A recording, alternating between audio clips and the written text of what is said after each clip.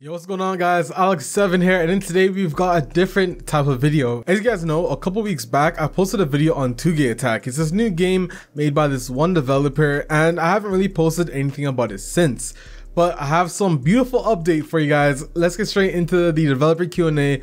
I know it's not for TDSC, guys. I promise the Q&A for TDSC is gonna come. I promise. Just hold up on that. So in the background, I'm gonna have some new gameplay, some new screenshots of the game, guys. Obviously, it is still work in development. The demo is supposedly going to be coming out in roughly a few months, and he's trying to get it to release the full game by the end of this year or early next year. Now, again, this Q&A, I'm gonna go through all the questions and go through one by one with you guys. So, okay, so let's start this up. One of the first questions I asked was how many cars he's aiming to have in the game. He says about 150, majority obviously of them being old JDM vehicles. You won't really find a Lamborghini Huracan or Ferrari Performante. Ferrari Performante, what am I saying?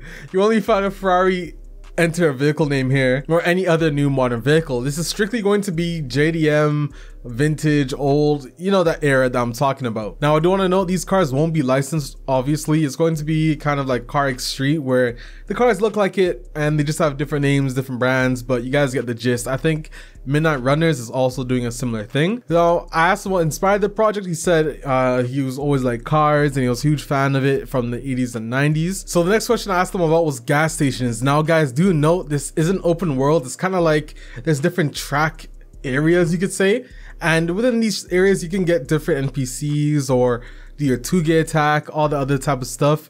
But yeah, gas stations can appear in third person, or you can go to the garage, and around the area you can interact with NPCs, which is pretty interesting, right? Now, the next question was about the map locations and if they're based on real life locations. The answer is yes, they are. Is there going to be a Japan highway? No, there will not. Now, another one is a big question, and I'm sure, listen, as a TDU fan, I'm going to be asking these TDU type of questions. I asked them about steering wheel animations and character animations and stuff like that. And I do want to note 900-degree steering will be in the game, and there will be character animation improvements. So like, you know, your body's jerking, you know, forward, back, you feel the force of gravity, all that good type of stuff. So cars stored in the garage is another thing. So one garage, you start off with a possibility to expand and save cars and save objects such as parts, guys. So again, really vague, but at the same time, it's a very interesting game. I can't wait to see the demo, so I'm sure we're going to be getting more information about that. Now, the next thing is what features will be available. So windows, start, stop, engine, all of that. Now, he did say windows can go down, but they will automatically go up when it rains. Wipers are toggleable. Turning the car on and off is possible as well. And while you're driving and you're trying to change gears, the clutch, obviously, by the way, is simulated. So you will stall your car if you do anything like that. You can turn off and on the radio. There's going to be a radio in the game as well, apparently. There'll be different stations, and you'll be able to add your own songs to the station as well. Now, for weather, he said it's going to be dynamic, but you can be edited by the user. Night, rain, snow, changing to maybe spring and fall later on. I believe that's something that he's going to do post-launch. And liveries, he is creating a livery system, and you will be able to share the livery system so long as the images that you use to create your livery are in the game. So for example, if you import a picture of Mickey Mouse into the game and you slap on your car, you won't be able to share that publicly. But if you create your own Mickey Mouse using the shapes in the game, then yeah, you can share that. Now, again, I asked about the demo, and he did say he's working on that right now. It's definitely coming out this year, guys, probably within the next couple of months. Again, I'll keep you posted because I'm really interested to see how this game comes out. And I really do hope my voice didn't crack there. Sometimes I run out of breath, and yeah, you guys get where I'm going. Now, for customization, you'll be able to change your body kits, rims, spoilers, air suspension maybe as an update, seats, steering wheels, gauges, shifters. This is going pretty in depth. Now, I also asked him about circuit tracks that are found in Japan.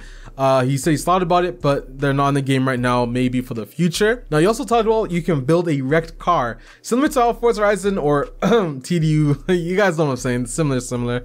But basically, you're able to create a vehicle by finding all the parts for it, which is pretty cool and interesting. Now, I also asked him about wish listing the game on Steam. Unfortunately, yet there is no Steam page for the game. I'll leave the Discord link to find the game as well in the description below.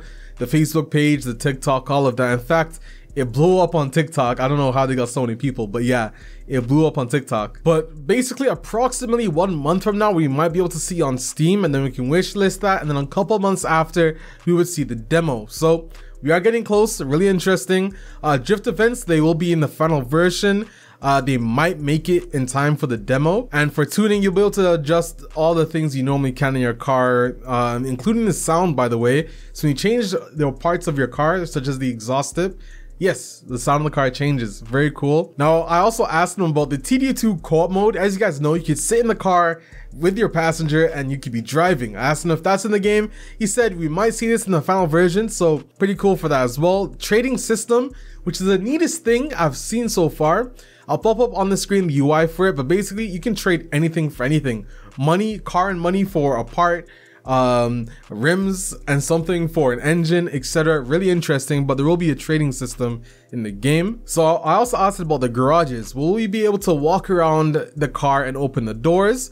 So he said he's seen it in other games and is possibly going to be added to the garage, which is going to be your main hub, I assume. Now, when changing engine parts, will we see the IRL picture of the engine change? Yes. When you change parts, you will actually see a change in the vehicle. Now, he's been making games for 5 years, but in the past 2 years, he's been making Touge Attack. So roughly 2 years, 3 years and a bit is when we're going to be seeing the full dev time for Touge Attack. Really interesting. Now, languages, of course, English, and some people offered to translate into Mandarin. He's not sure if he's going to do that or not yet, but for progression, you're going to like this. You start off with little money. Car prices are based off IRL prices.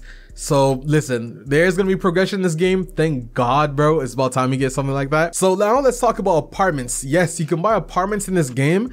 You can drive your car into your garage as well. You can change your clothes in your apartment, save your game. You'll be able to walk around your garage. And the last but not least, the weather also affects the physics. But listen, this sounds pretty ambitious, but I'm very certain he's gonna do it. He's already done quite a bit of it.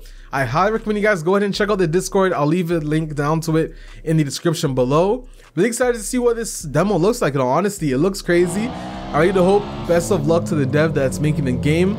And yeah, I'll keep you guys posted on it as soon as I can. And if you did enjoy, leave a like down below and subscribe for more TDU. Whoa, guys, listen. I'm thinking about TDU too often, bro. I know I'm a TDU channel, but I do cover other games, guys. Although I'm not gonna lie to you, it is definitely in my head right now. I can't wait. But yeah, guys, if you did enjoy, I'm Alex7. I don't know what hand to use, and I'm out. Peace.